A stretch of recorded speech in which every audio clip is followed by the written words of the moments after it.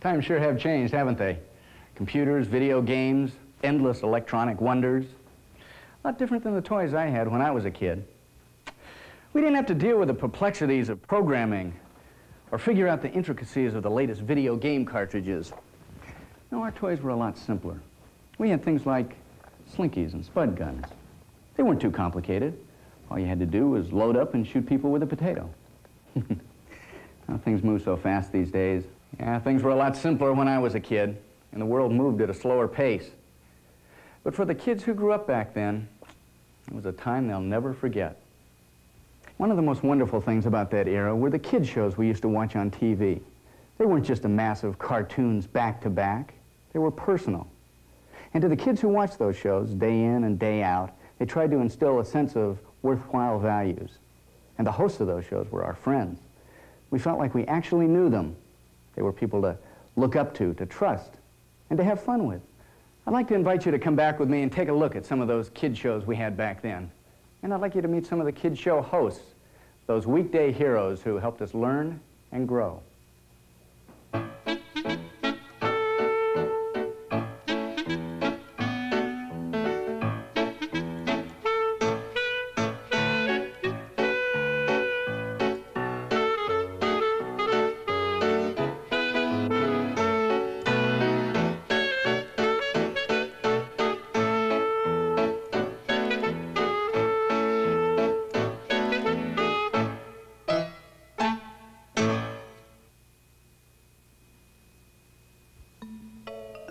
The world of 50s television.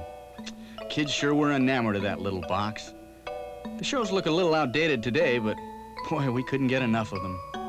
Howdy Doody, Kukla, Fran and Ollie, Beanie and Cecil, Captain Kangaroo. Those shows were the epics of 50s TV. But the real troopers, the real unsung heroes of children's programming, were the local kid show hosts, who had to come up with a new program every day, 5 days a week. And Los Angeles was blessed with some of the most popular and beloved hosts anywhere in the country. If you would have asked the kids who their favorite birthday clown was, the answer would have been a very loud and unanimous... Yeah, sure enough! I'm Ducko, I'm Ducko, I'm Ducko the birthday clown. I'm Ducko, yes Ducko, I'm the happiest guy in town. It's playtime, we're gonna have lots of fun. It's always a gay time, from a work ain't never done. Now Christmas comes but once a year, but I'm here every day with a birthday cake to celebrate. The best to say in every way.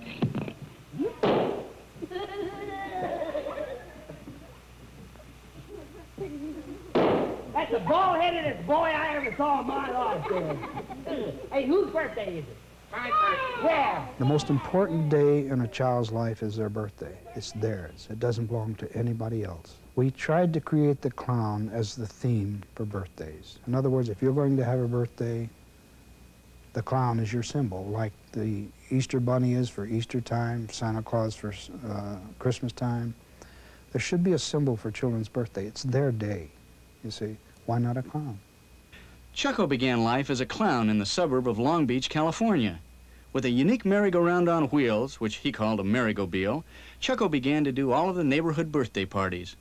He became so popular that soon he was doing 7 parties a day, 7 days a week, all over Southern California. In fact, his popularity rose so much that one day he received a call to come down to Channel 7 studios and audition for a new children's show that was being planned.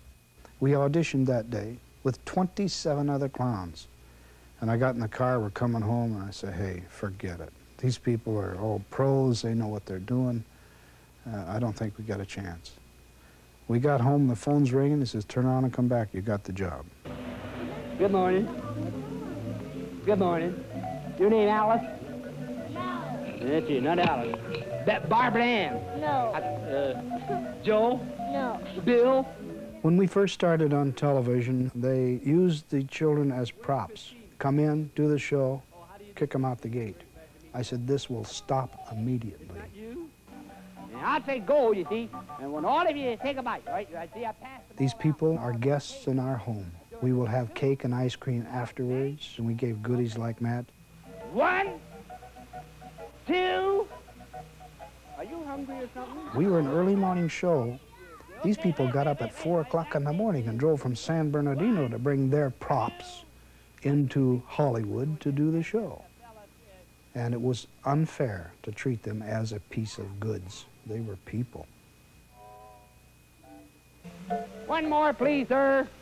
We've got a young lady here who's exceptionally hungry. Chucko's show was ad-lib. The kids were the stars. And this was live TV. You never knew what was going to happen next. I'm doing a Marco dog food commercial. I'm holding the can like this, and it's a tight shot of the can, and I'm reading the idiot sheets and giving a good pitch. And I feel this tug on the costume like this, like, again like that. And I just couldn't hold back. I set the can of dog food down. Norm picked up on what it was and dollied back, and here disclosed a little girl, probably 3, half 4, maybe 5 years old, the cutest little dress you ever saw in your life. And she's pulling on the clown's costume. So I said to her, "Sugar, what is it?" She said, "Chucko, I gotta go potty." What could you do? I stopped, hollered for Mama, let her off camera, and the camera hung onto a blank stage while I took her over to Mama, and Mama took care of things, came back, picked up the can, and said, "Now, where were we?" Well, get rid of it. Atta girl, there it goes, okay? The music stops. If you get stuck with it on your head when the music... On Channel 7, we were 7 years, 7 months, and 7 days. I miss it because it was such a good time, you know. I think that tradition is being carried on with my son. He's doing it. Well, I've been clowning since about the age of 5. I still remember the Santa Claus Lane parades, doing the junior character, Perfect Shadow. Currently, we're doing a lot of home birthday parties, company picnics.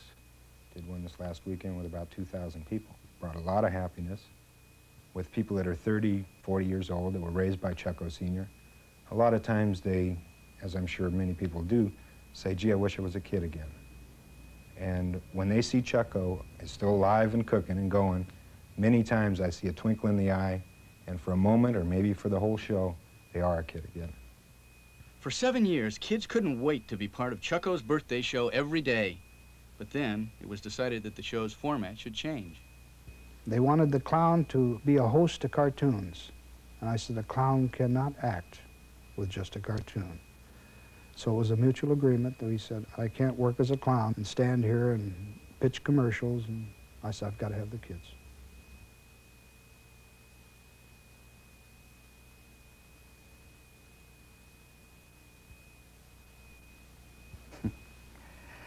All across the country, local hosts had an incredible variety of occupations. There were Deputy Dan's, Fireman Fred's, and Conductor Carl's. But Los Angeles had one of the best in Engineer Bill, who with his warm and winning ways had kids tuned into his roundhouse every day without fail. And to anybody who grew up in LA in the 50s, Engineer Bill created 4 words that will live on forever. Red light. Green light.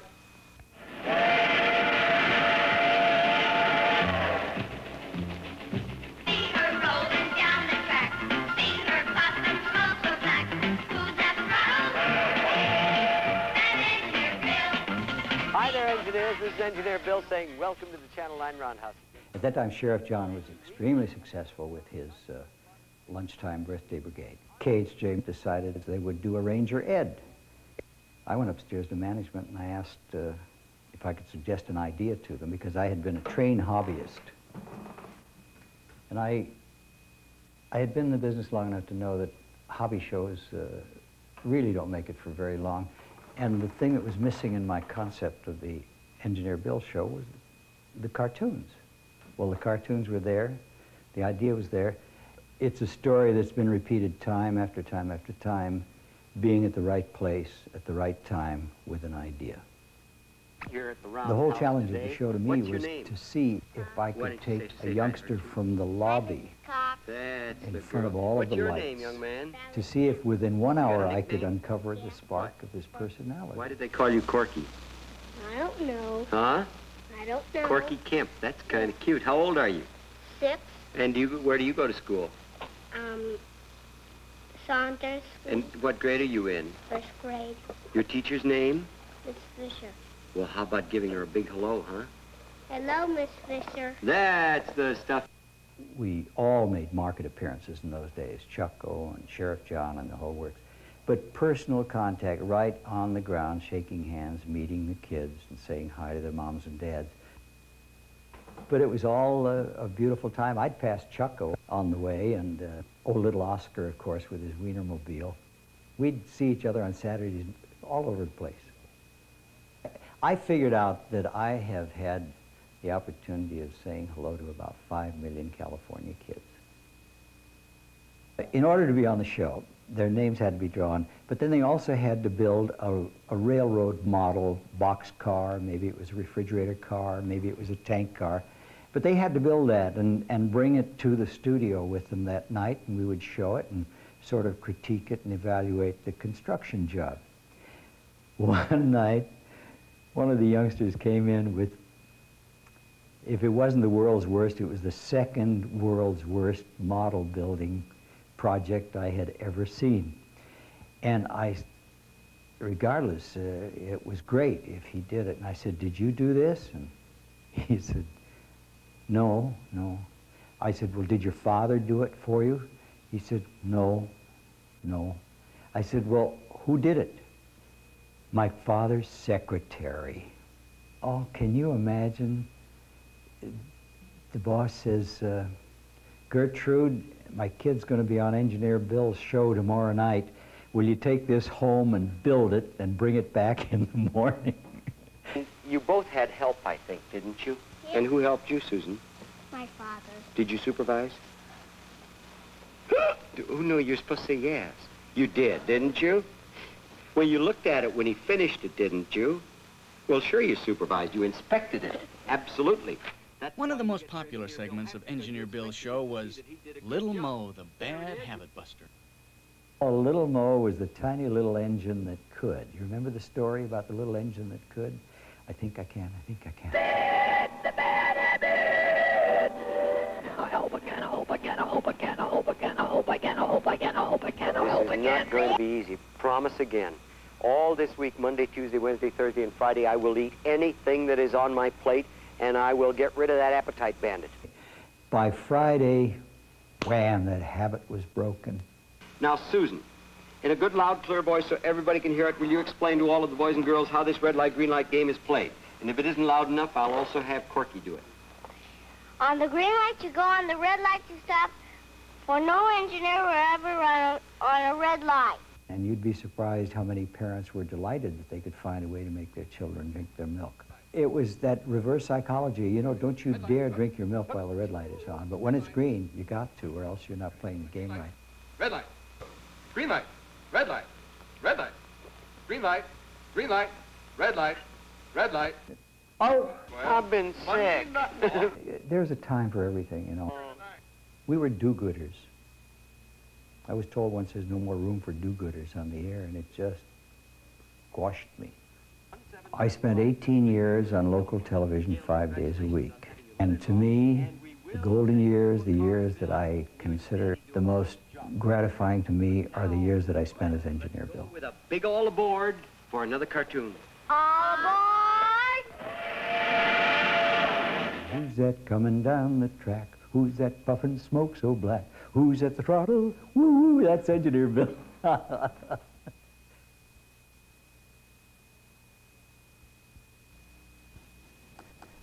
Perhaps this example a host of values and entertain at the same time was Sheriff John, who had one of the longest-running children's programs in history. For 18 years, kids couldn't wait to tune into the Lunch Brigade and share their lunchtime with their friend Sheriff John. Come on now, laugh and be happy, and the world will laugh with you. When people see you smiling, they can't help smiling too. We'd come in and I'd come through the door, sing and laugh and be happy, and then go to the checklist and then the bulletin board for pictures about safety, and then over and do the pledge to the flag. Sheriff John's Lunch Brigade hit the Los Angeles airwaves in 1952, and the show was an immediate success. In fact, it was so popular that after his first year on TV, he won an Emmy for the Outstanding Children's Program and Personality. I was so surprised because we were at the Palladium, and I was nominated, and when my name was called, I didn't know what else to say, and I looked at all this audience of John Ford, who had been given an award for directing, and other people in the television industry, all in tuxedos.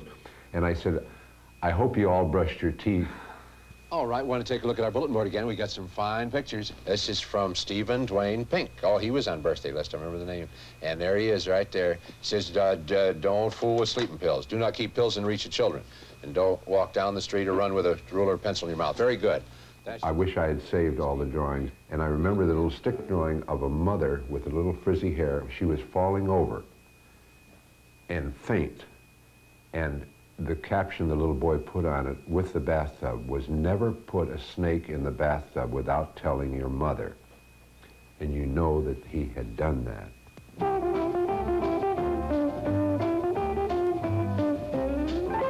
Put another candle on my birthday cake. We're gonna bake a birthday cake. Put another candle on my birthday cake. I'm another year old today. I'm going. Well, best wishes to you right now for birthdays and belated. We have Jay Smyrie, or Smire. When you figure that Sheriff John read about 100 names a day, 5 days a week, 52 weeks a year, for 18 years, he made an awful lot of L.A. birthday kids pretty happy. And frequently, he'd see the same names reoccur as the years went by. Lisa Rendazzo. I saw them getting older on the list as I got older, reading the names.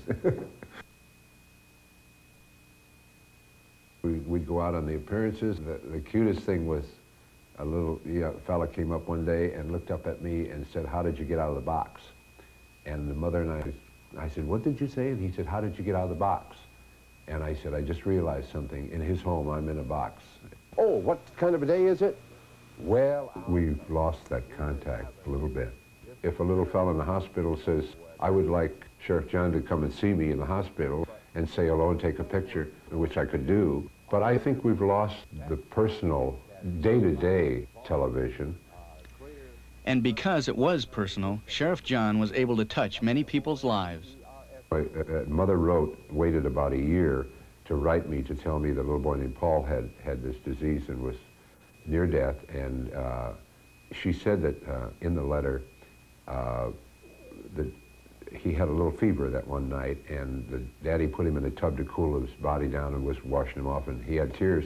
And little Paul looked up and said, why are you crying, Daddy? Don't cry. And he said, you should be like, sing, laugh and be happy with me. And Daddy didn't know the words, but he sang it in the tub about the words to laugh and be happy.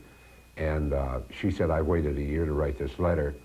Little Paul passed away, and she said, I wanted you to know that at his funeral, the pastor read the words to laugh and be happy.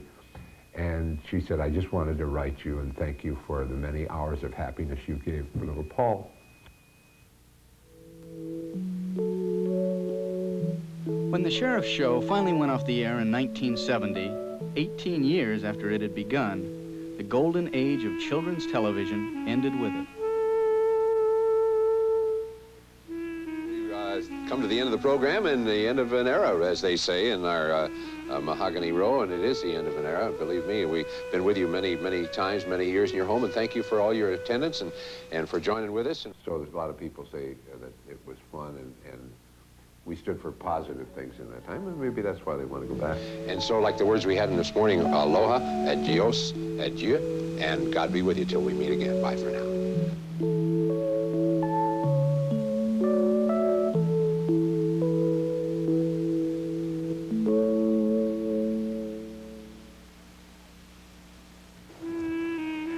Things change and the world has a way of moving on. The innocent age of the 50s and early 60s made way for more turbulent times. But though that particular era has passed, there are thousands and thousands of baby boomers who will never, ever forget it. And they'll never forget those kiddie show hosts they grew up with.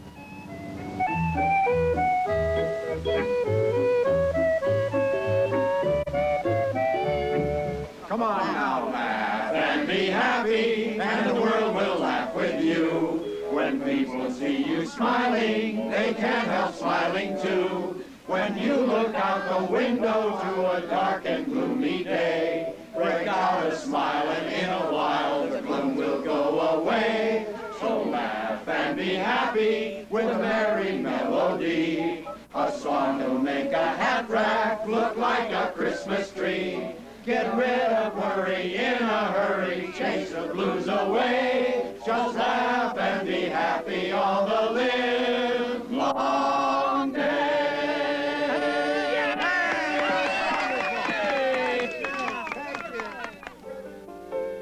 The world's so complicated, things move by so fast. A kid doesn't have very long to be a kid before his childhood flies right past. In a maze of computers and a haze of microchips, somehow it slips away. But it was simpler then, and we didn't have a care. All the simple games we'd play, and the comics that we'd share, and the heroes we looked up to, who helped us learn and grow.